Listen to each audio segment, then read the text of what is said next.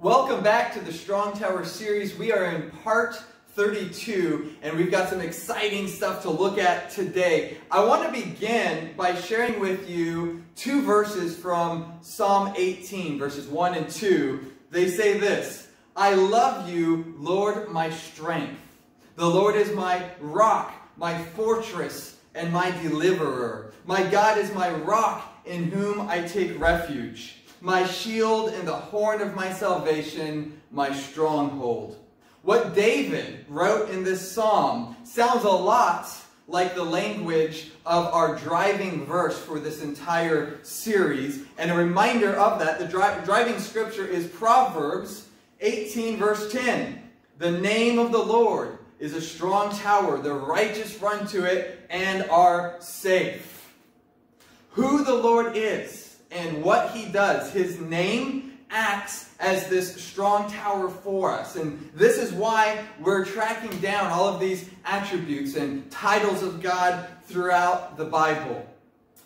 In Psalm 18, what I opened with, David declared that God is his fortress, his refuge, the deliverer, and his rock. And I want for us to really emphasize that today. I want to spend time focused in on this title and this image of God as the rock.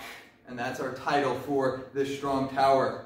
One of the most exciting places to look at God as the rock in the Bible is Psalm 62. And we don't have time to read the whole psalm, but we'll look at a few of the verses there, beginning with verses 5 through 6. Listen to these words that David wrote.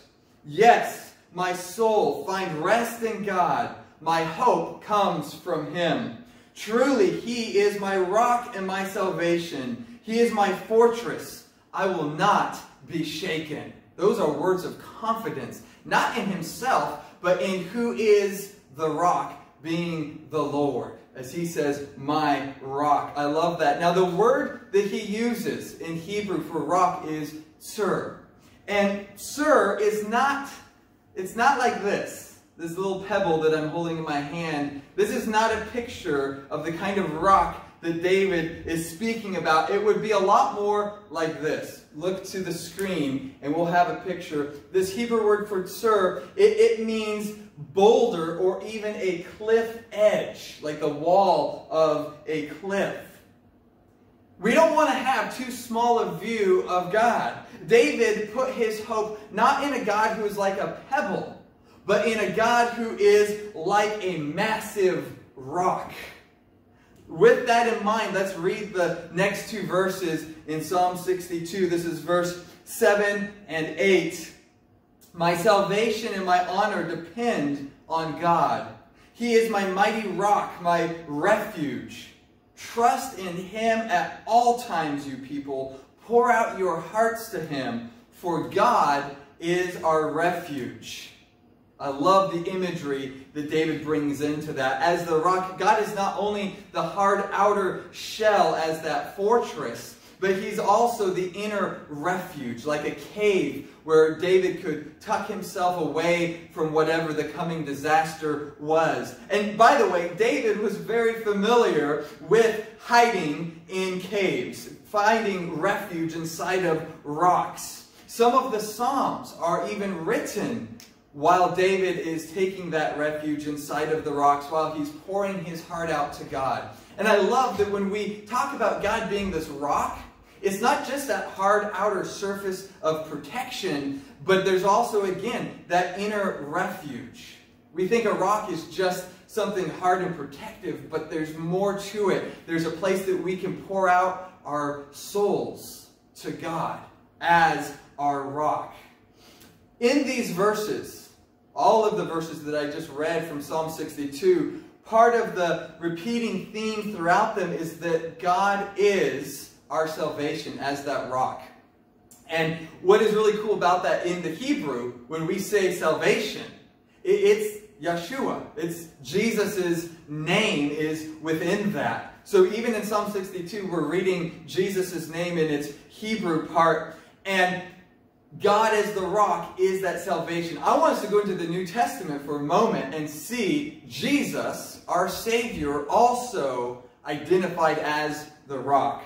This is Acts 4, verses 11 through 12.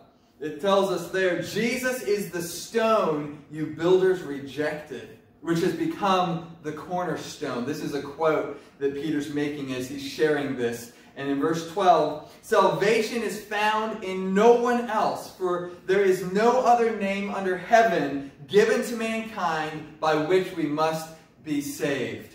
Jesus is it. He is salvation. His name itself means salvation of the Lord. And here he's identified as a rock. It says that he is the stone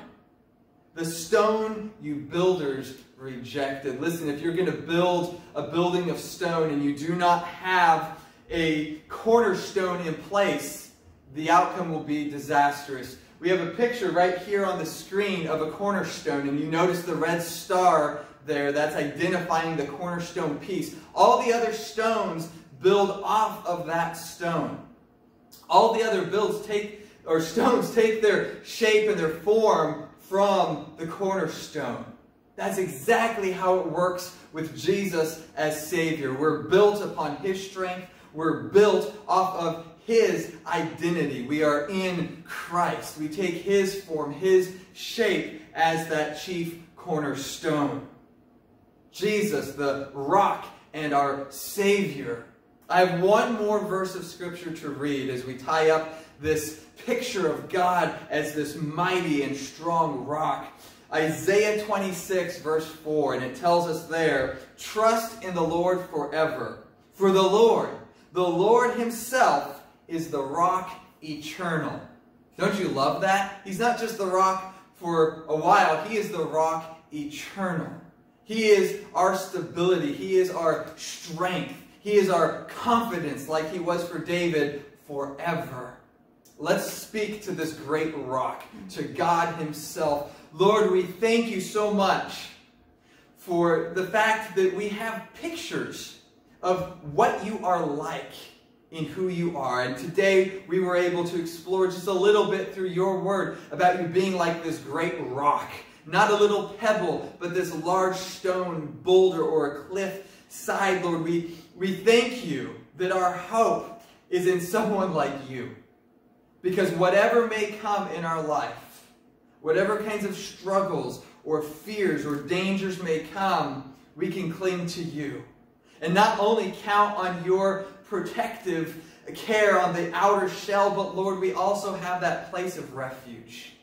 That warm place inside where we can just call out to You. We can pour out our souls to You. What a wonderful God You are. We thank You. We praise You. In Your name, Jesus. Amen. Well, as this week continues, I hope that will be a part of your prayer. Continuing to view God as this great rock. And to really be praying that not for yourself alone, but pray for the community. Pray for the globe. That all of us would be turning our attention to God. Turning our attention to the one who is strong and mighty. God bless. Shalom.